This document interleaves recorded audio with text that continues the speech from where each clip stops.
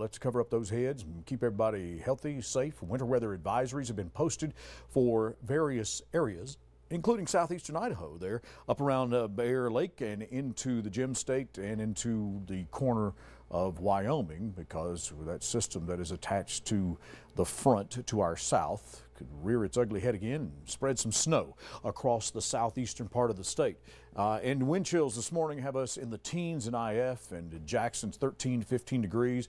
And this is the warm front I'm referring to, where it can it begins to bend, and this area of low pressure behind it shifts, and we start to see more moisture being pumped up with the counterclockwise motion from the Four Corners. So watch as it makes the transition from rain into some cooler air, and then we start to get snow showers into the southeastern part of Idaho down through the state line, and that does include Pocatello by 11 o'clock tonight. So the overnight hours may yield some snow showers upwards of 4 to 8 inches into the corner of our state, and we'll add that up for you and show you that Jackson may experience a little bit of that as well, especially to the southeastern part and into Pinedale as well. And there may be a couple of inches of snow that push up through Ingham into Pocatello. Be good for Pebble Creek if we get some fresh snow over there as well. But everybody else is going to see a dusting for the remainder of the day today and the rest of the weekend.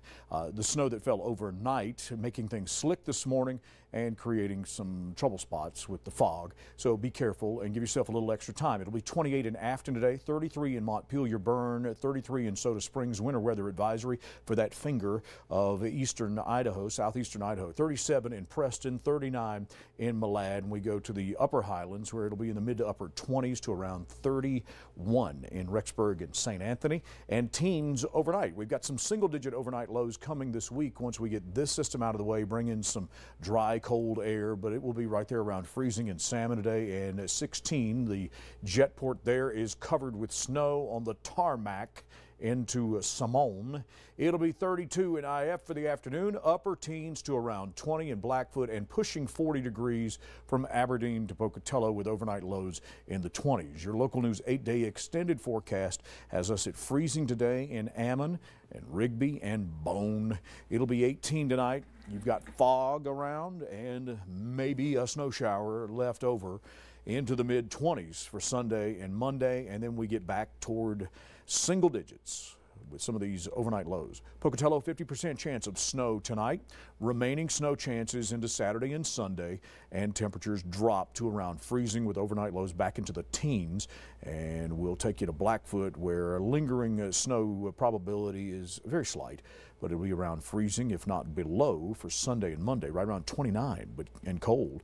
We'll be back into the mid-teens overnight. So we get the dry air in here after we get the snow chances done. Bring in the fog for tomorrow in Rexburg. It'll be 30.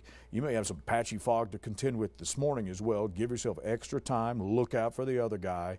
Don't get crazy. Everybody will get there. 7 tonight, and it'll be 22 tomorrow, and we'll be in the single digits for overnight lows. Salmon, 20% chance of a remaining shower. Freezing today. Then we're going to get back into the mid-20s. Single-digit overnight lows. Cold through the period, and we'll be back toward 30 by next week. Jackson, you're going to bottom out at 5 below zero for Monday morning with snow chances through the weekend, and freezing conditions today below that.